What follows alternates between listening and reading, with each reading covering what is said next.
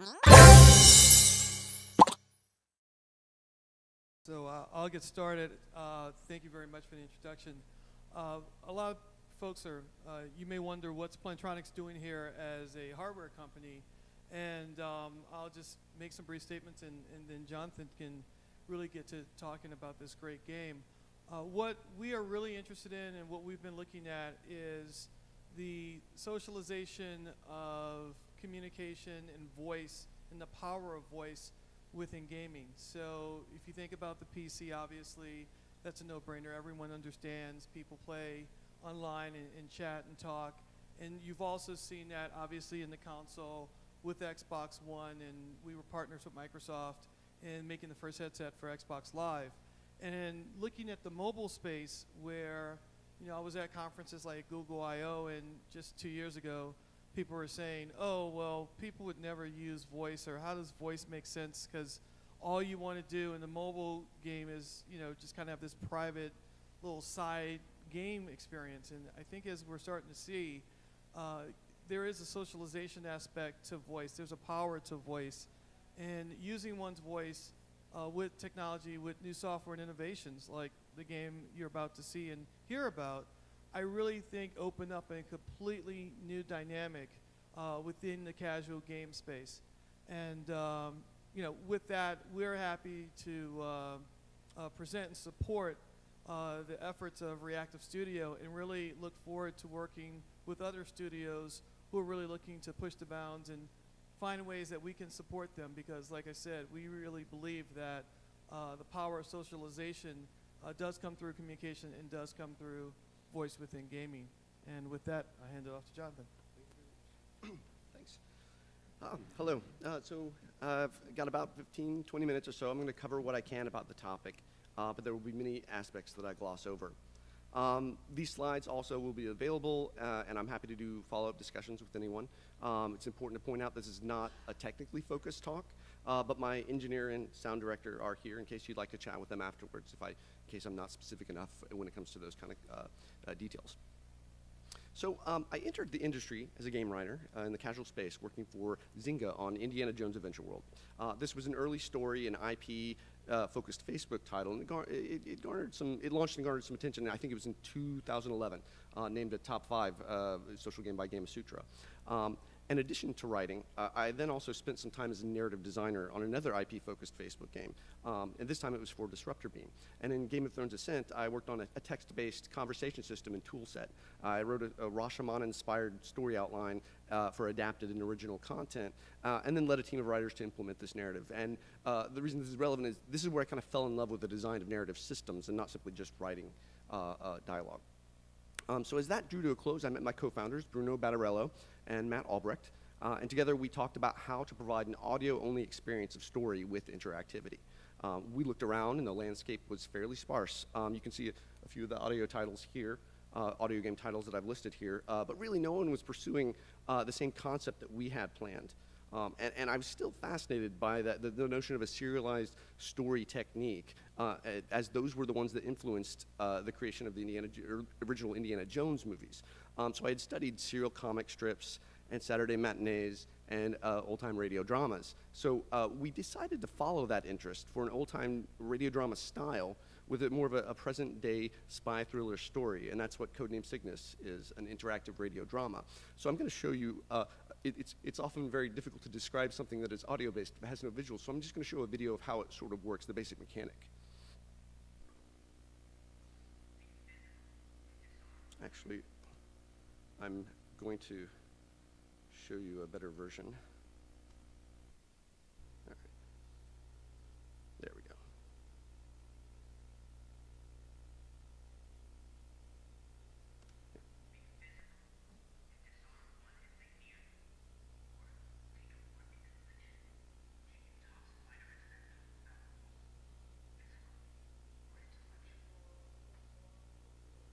Physically.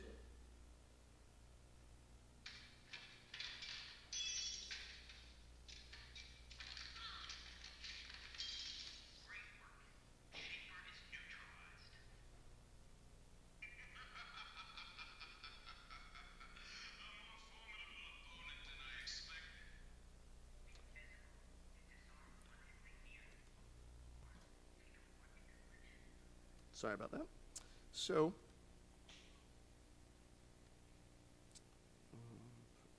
there we go.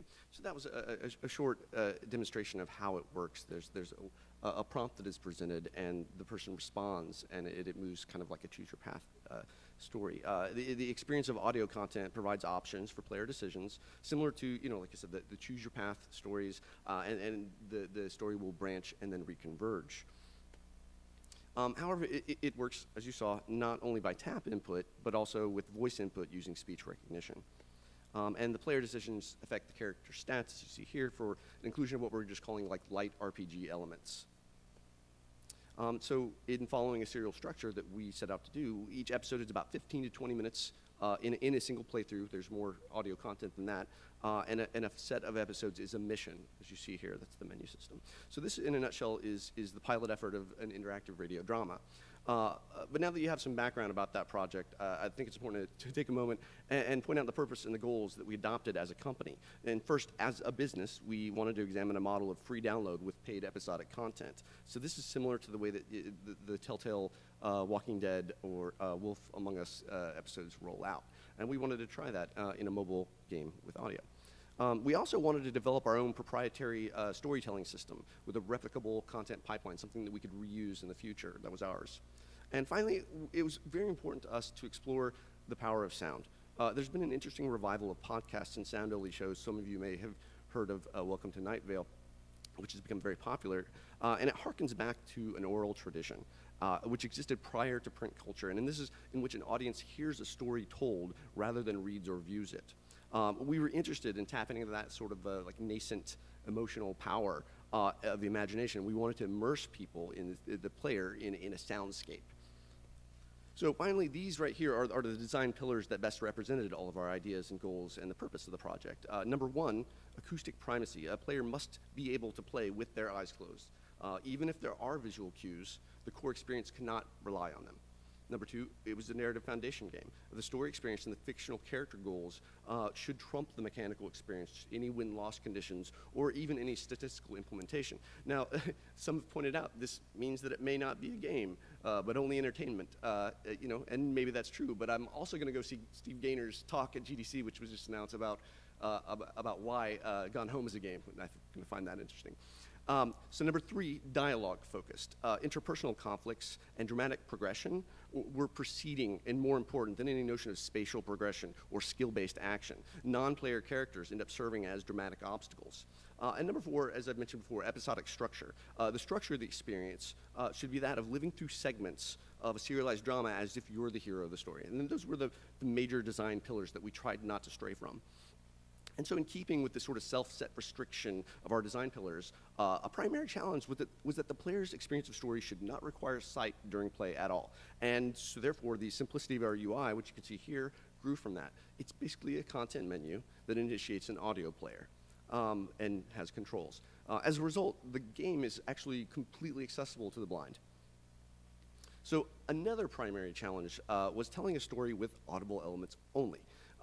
These right here is they're what I consider to be the building blocks of acoustic storytelling, writing for the ear, sound effects, music composition, and voice performance. Now, you can also see here a page of our final script, which makes use of the radio drama format for easier distinction. Now, suffice it to say, this was actually a very difficult shift to make. Despite research, we ended up facing a lot of trial and error at the prototype phase, which luckily, though, prevented later issues. By making mistakes at that early stage, we kind of honed our narrative design and the process before we even implemented the technology on a phone. And the first prototype actually was just a set of note cards that I had written on, and we asked the tester to sit there and respond and listen while my wife performed the lines and flipped through the cards. And we learned a lot early. And then even later, when we used a computer, and we had sound files and speakers, and we just had somebody respond and listen, and I would just click the sound files to play. So a discussion of working within these constraints. As we move on and get into like all of these very, very specific narrative elements, it could fill an entire separate hour-long talk, and I actually probably will pursue that at some point. But this right here is the start of how each of these could be broken down and elaborated upon. One could further study this sort of a breakdown by if you go, like I did, and delve into radio or audio drama resources. They're out there, they're on the net. There's a niche culture that is into sharing this I don't want to say a lost art form, but a more dormant art form. But I should also point out that due to the goal that we wanted there to be immersion with acoustic storytelling, it became very important at that design and writing phase to consider these concepts. Foreground, background, proximity, and transitions. Those are concepts that I'm still trying to understand a little bit better, and Shannon and I are now using as a sort of common language, and that's evolving. So also, when making our content interactive, we decided to divide the function of our voice performances into categories. And this became a very crucial step in the early process. We identified the narrator characters who function as in-fiction prompters that describe, guide, and set the scene. And in our game, as the spy, it's the handler back at HQ who's talking in your ear, like in the James Bond movies. And that's how we created an in-fiction narrator character that presents the prompts and describes things. Similarly, there are other characters in the course of the story arc that will act as assistance characters, and they sort of set the scene. And for example, in our first episode, that character is kind of like the Q character, the one who brings the gadgets that you rendezvous with, and they help to orient you toward your goals. Now, the remaining characters fall into the more traditional literary function of generating conflict or creating obstacles. Now, when it comes to the actor performance of these characters, though, careful voice direction made a huge difference, and we receive a lot of feedback, positive feedback about how we did in that regard, and it was very tempting to simply provide lines or use like an online service. There are websites that do this, and just have them recorded and sent back. But instead, we Skype patched into all remote actors, and we held recording sessions with local actors. Now, for these sessions, oh goodness, this was crazy, we looked into studio space rentals and retail sound booths, and unfortunately, these costs are actually dictated by the music industry and by bands going in to record albums, and it was just incredibly expensive, and we didn't realize it was going to be that way until we'd already committed. We couldn't afford it. And so we're like, screw it, we'll make a sound booth ourselves. And so we built a sound booth in my house, and what you're seeing right here is sort of a slow progression of the building of the house, or the sound booth in my house. So we made it in 3 days for about $700, and if we were to do it again, we could probably even do it with a little less expensive and still have the same quality, I think. There's a little bit of a learning curve with that, of course, but it paid for itself in about a week of recording sessions. And that sort of resourcefulness, I think, enabled us to do something that was highly polished and yet was not insanely expensive. Despite an otherwise simple scope, and keeping things as simple as possible every step along the way, our decision to use speech recognition for voice input, that was probably the most complicated and difficult to implement aspect of our game. But we felt it was very important, and we've also received feedback that it is a defining feature and that it was worth it to struggle. So most speech recognition options, they don't work offline. They make a call to the API to do a hypothesis. And so if a casual audience wants to play, they want to play anytime, anywhere. So not working when it's not connected to the internet isn't really an option. Also, the current options for licensing are not really indie or even mobile game friendly at this point. They're a little bit more of an applied technology, as I see it. And speech recognition, those licensing options usually charge per API call, even if it's a minor amount, or even per word. So this is kind of like agreeing to a very tiny revenue share before you even start out, before you even build the game. And it was kind of bad for our goal of a free model that you can download and play, and we would be doing calls all the time for people that had never paid for any content. So we decided to go against that sort of a universal option. But there are open source options, and ultimately we went with this. But typically, they require native implementation to suit unique softwares and hardware. So for example, we have to build it into iOS with Objective-C, and we have to build it into Android with JavaScript. So alongside this engineering process, we also needed to constantly reevaluate our presentational prompts and how, even in the design, the narrator would present things to the player. in order to sort of provide that intuitive experience, we found it better to limit vocabulary at an early stage because it makes it easier for speech recognition to be accurate. And we decided if we isolated and focused and honed down, we could then learn what works and what doesn't, and kind of wrangle with that technology, and then add more complex words in future titles or even in future episodes. So this is similar when it comes to things like a single word versus a whole phrase or a whole sentence or a phrase. It's much simpler and it works easier if it's a single word. And so our design kind of focused in on that. And as you can see, these relate to the stats. And so as you say a word, it became economical that someone who speaks that word, they know that they're choosing to be that stat. Okay. Final note is that using speech recognition can be somewhat location restrictive. It's just not really possible to use it in public areas. Like, for example, when we're demoing at conferences and things like that, we have to say, okay, you can go and check out the speech recognition later, but in this huge conference with all the background talking, we have to shut off the speech recognition and they have to tap, because that introduces errors and introduces contamination into the recognition. So that's something that's a problem to solve. Okay, so likewise, just like any process, there were many other technical setbacks that proved much more difficult than we originally intended.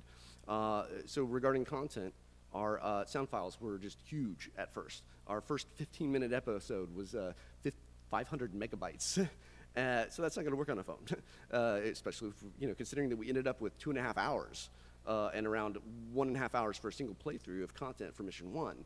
It just wasn't feasible. So we had to find a sweet spot between compression and retaining audio quality, and that was really something that the sound designer worked on very tirelessly and made very good decisions, and I had to trust her, and she did a great job with it, and we're hearing good feedback about that, even though our mission sizes are about 30 to 35 megabytes each now.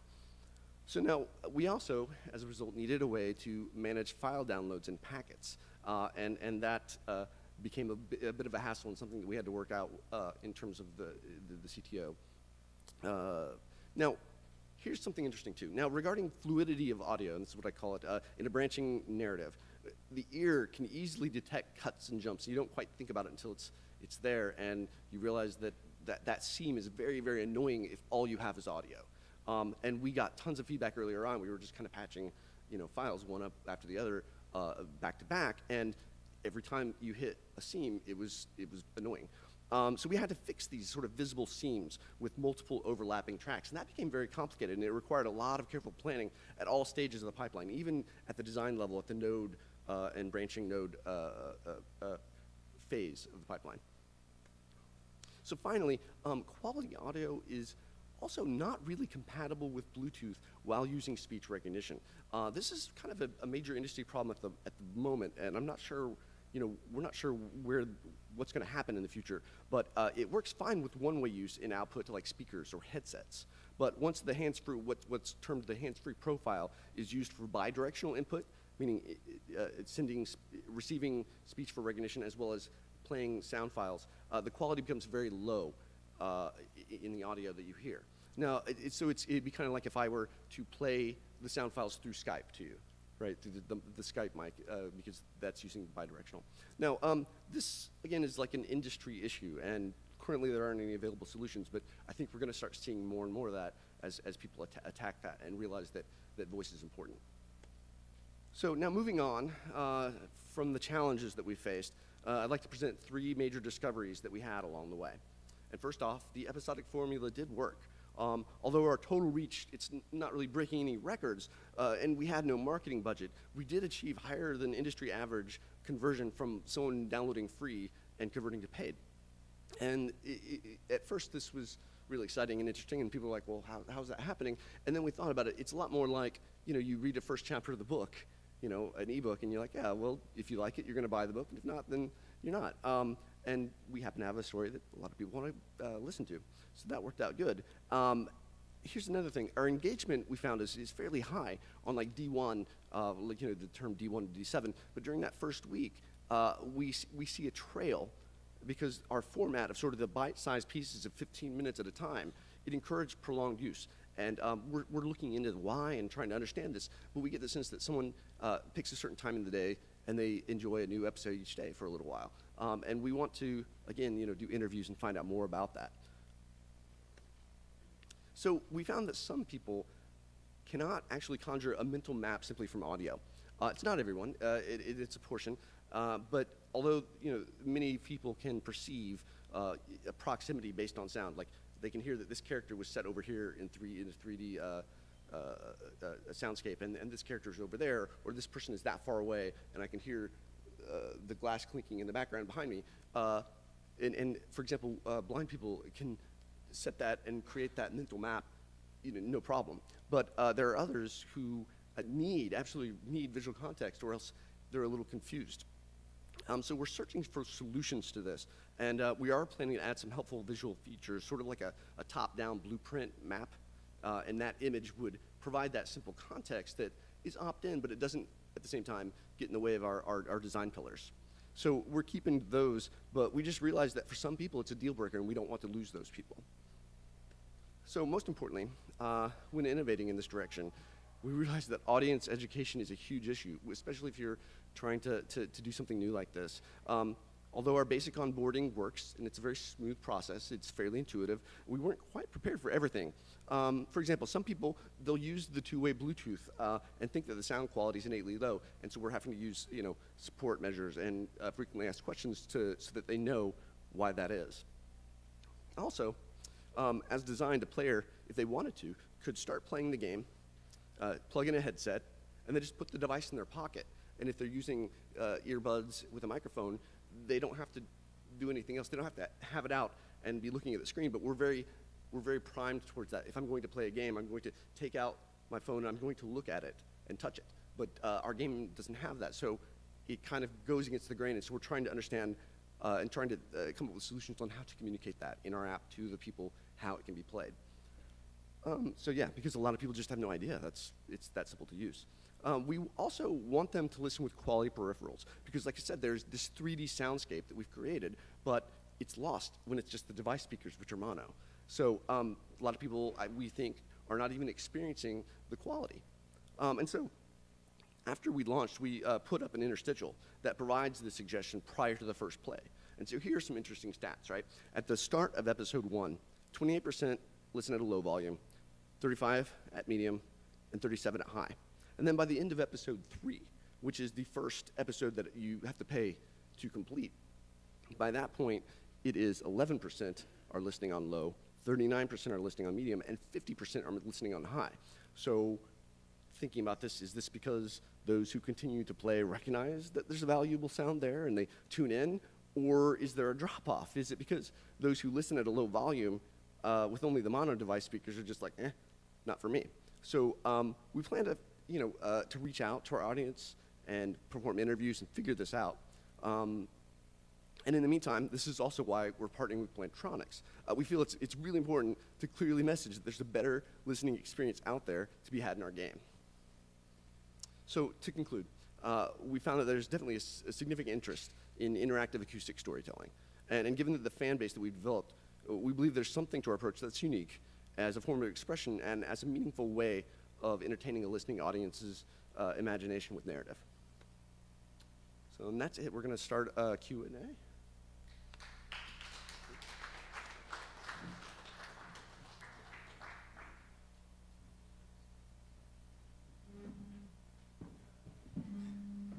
What I find interesting, you were referring to storytelling as a classic way for immersion, but actually with the gameplay, you break immersion in the storytelling. So how did you find out to get the right moments without breaking immersion too much in the storytelling? It's interesting. We did a lot to test that. What it comes down to is it's kind of like when you go to see a play, right? And there are conventions that you sort of accept. You're like, okay, there's going to be footlights, and that's going to represent sun, and this is going to, and it's kind of like that. It's like we start off in our tutorial, we make it very clear. It's like, this is how this works, and you can either go along with it or not. Some people may feel that immersion broken. Some people say that, and I feel like our biggest breaking of immersion, which we'd like to fix, is on the single prompt ones, because we showed dual prompts here. They're not all dual prompts. Some of them were just like turn the page, but we have them say continue. and that feels, even if the physical or the other character is saying, if you heard that say continue, it doesn't, the turn the page thing doesn't quite work. So we're trying to fix that, but what it comes down to is it's kind of a design principle, and it's a notion of creating conventions that you stick to from that on out, and that allows people to just like let it go, and they can, people's minds will go there and retain it themselves, as long as you're not violating those conventions you set.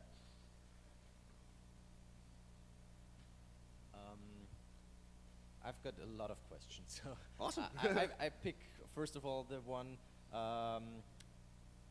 why did you choose to build your own booth and not use one of the services? Did you test them out and were not, recording services, sorry. Were you not satisfied with the quality or? Of quality of what? Of the recording services, like the online you mentioned. I mean, well, we still may test that, but for us, it's the fact that it has to be fluid, and it has to sound like two people are in the same room talking to each other. And I do a lot of voice coaching to make that happen. It's like if someone is emphasizing the word "run, run," and then the response is, "Huh? What?" It's like there'll be that disconnect. And so maybe it's a little bit because we wanted the control of it too.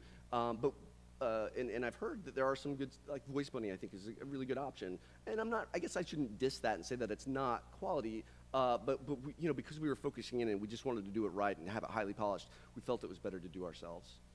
And so far it's worked out. Did you try to I mean, because I saw myself in the same metaphorical problem that you mentioned, that people don't know how to, because they are expecting to be to be a game. Yes. Did you try to use metaphors like audiobook or like Audible? I mean, you just started and then you missed the go back 30 seconds in iTunes. Well, we do have controls that you can go backward and replay a file. Is that what? No, I meant, did you try to place it like an audiobook? Instead of an.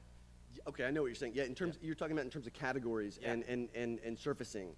That has been really difficult. It's like, is it a book? Like the first time we came out, we were like, okay, we'll call it a book.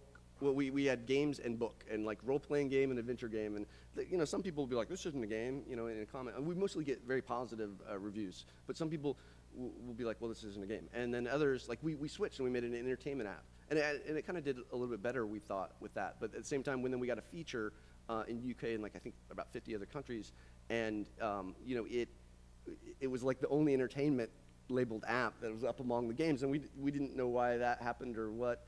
But so we thought, well, maybe we should switch back to games, and we're in a dilemma of that right now. What are we? It's a kind of an identity crisis, and we're trying to to figure that out as we go. More questions? No. Yeah. Okay. We have time. Which speech recognition solution did you end up using? Oh, yeah, it's called PolitePix Open Ears. Sorry? PolitePix Open Ears.